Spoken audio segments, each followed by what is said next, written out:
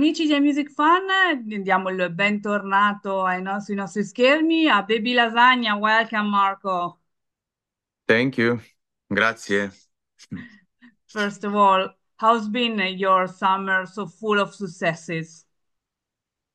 Yeah, it's been hectic. It's been a lot of concerts, a lot of tours, a lot of playing. To be honest, I haven't had 2 days in a row that I can rest. But to be honest, again, I'm happy, and I always dreamt it since I was a little kid. So I'm really happy. It's been really busy. And you'll be playing live in Milan at the Legend Club on the 3rd of October. What Mhm. do you expect from the Italian audience? Oh, I don't know.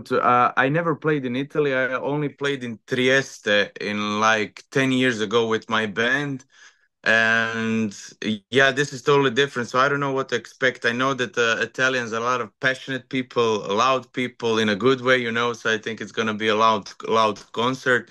So, but to be honest, this is my first like meet with Italian audience, and I'm excited about it. I don't know what to expect. And instead, what can we expect from your concert in Italy?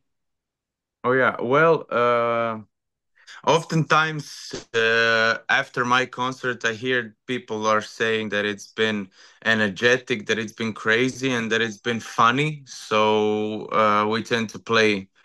We are just kids having fun, so sometimes it's funny on the concert. So I think it's gonna be loud, funny, and a good production value. And your new single, Biggie Boom Boom, was written 1 year ago. Why do you decide to release it nowadays? Well, since I started, there hasn't been a plan. So I just wrote songs and I wrote the whole album. And then after that, I went on Dora with Rim Tim Tagidim. And Rim Tim Tagidim wasn't supposed to be even a single, but me and my friend decided to apply it on Dora.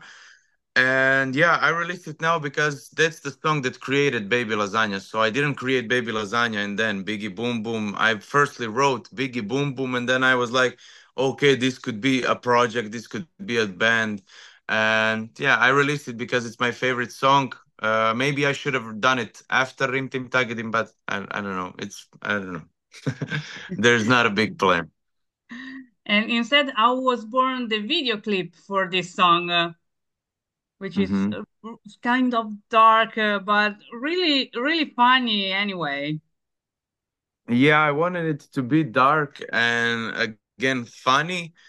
And I think the song is like that. So the song is it's kind of goofy, right? Bim bara boom bara biggie biggie boom. But at the same time, it's singing about anxiety and hardships of those kind of like mindsets. Although that's wrong to say, but you know what I mean. And that's what I wanted to put in the video. So it's scary, dark, but at the same time funny, goofy, or whatever. And I think we did an okay job with it. And which is the aspect that make you prouder about your music? Uh, I don't know. I like when my music gets an attention in a sense that I don't know when people are shocked by my music, that's when I feel most proud. So when you surprise them, in a sense, when they're listening to my music and they will go like, "Oh, what is that?" So maybe like the drop on Rim Tim Tagidim, they didn't expect that all of a sudden electric part. So when I get, "What's that?" I like that the most. So when the music is unpredictable in a way, but it at the same time feels familiar, that's when I feel proud because I think that's the most important thing when it comes to songwriting, to be unpredictable, but at the same time familiar. And you also like to experiment in music because, for example, And I has this 50s rhythm, which is kind of different of the other songs we could hear. Mhm. So there's something else you'd like to experiment in the future. Yes, right now behind me is a computer and my studio, so I'm writing a new song, which will maybe come out in 2026. I don't know, but it's kind of a old school hip hop, maybe with some gorillas in them. So I don't know. I would like to experiment with hip hop, with trap music, with metal music more. So more rim tim tagadim moments like rock music and metal. So, but I would like to do everything. Maybe jazz. I don't know. It's fun to do that, and I think I know that the audience maybe doesn't like it, but well, I need to do my thing. Yeah. And which can be instead the role of the artificial intelligence in creating music. Well, for me, I haven't had the experience of using artificial intelligence yet. Uh, I don't know. Really haven't thought about it yet. I know my friend had to write some generic music, something, and he didn't want to write the lyrics, so he gave it to Chat GTP to write the lyrics for it. And I don't know, it feels kind of wrong, but again, who am I to tell someone not to use it or to use it? I don't know. It feels kind of weird to me. I know I'm gonna stray away from it for quite some time. I'm not planning on using it. So I don't know. Maybe in the future, who knows? Maybe in the future there won't be a need for me. Some guy will just, hey, write a song in a Baby Lasagna way, and you will have a new Baby Lasagna album, and you won't need me to do it. Hope not, die. Come on. Yeah. And which instead is the best compliment you received from a colleague after the Eurovision? After the Eurovision. Well,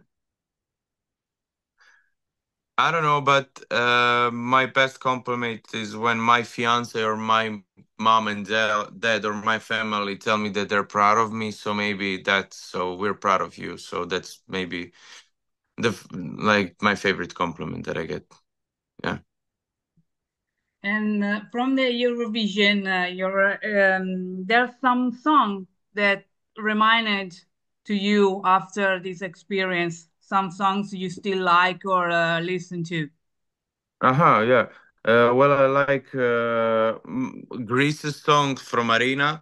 I like Marcus and Martinus. She's unforgettable. Nemo has their song, The Code, is for me amazing, and it's been since like ever. And yeah, I think there are a few songs like yesterday I listened to Lila Ramonda and Veronica. So there's a lot of songs that I like actually from.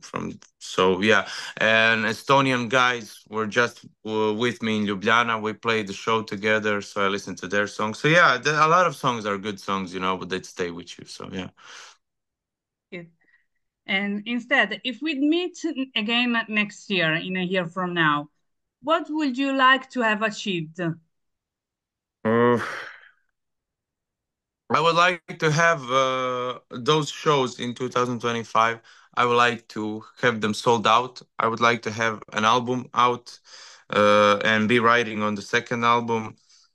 And yeah, that's basically it. Just continue to work on music and to live off of music. I'm a simple guy. I don't really dream that much about Grammys or whatever. I would love to have more shows and more sold out shows and more audiences to dance with us, and that's pretty much it. So thank you very much, Marco. It's been a pleasure, and we can wait to see you in a few weeks in Milan on the 3rd of October. Yeah, I can't wait to either see you there. And I don't know if I have to tell you, but I think there's only like 25 tickets left. I will post it on my social media, so it's close to solding out. So thank you for the interview, Gabriel, and well, Meow, meow. bye.